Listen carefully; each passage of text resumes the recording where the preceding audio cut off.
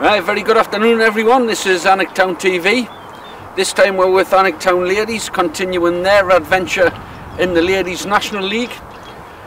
Today we're at Bradford at a stadium I've wanted to visit many times, and I'm pleased to be here with the Alnwick Town ladies team. We're at the Horseful Community Stadium, home of Bradford Park Avenue, a club I've got a great deal of respect for.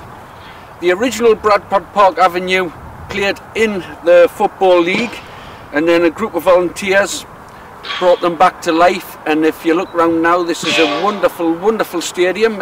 Johnny from Alnwick Town TV, if you just have a look around. And to your right, Bradford Park Avenue's ground was famous for having a little stand called the Doll's House. And I'm looking across there at the pavilion. It's a little bit similar to the original ground.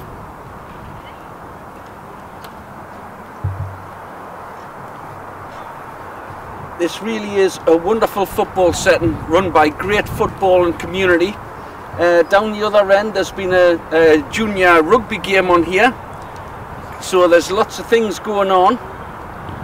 More importantly, it's Alnwick Town ladies against Bradford City, very important game. The ladies have had an indifferent season. They've had some great performances and some not so good, so we're hoping for one of the finer ones today. Squad of 13.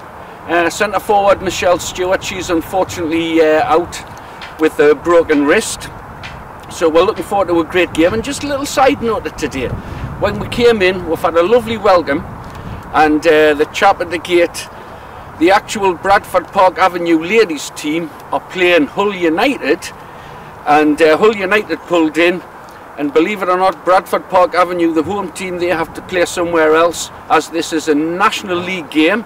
So Alnwick Town take preference.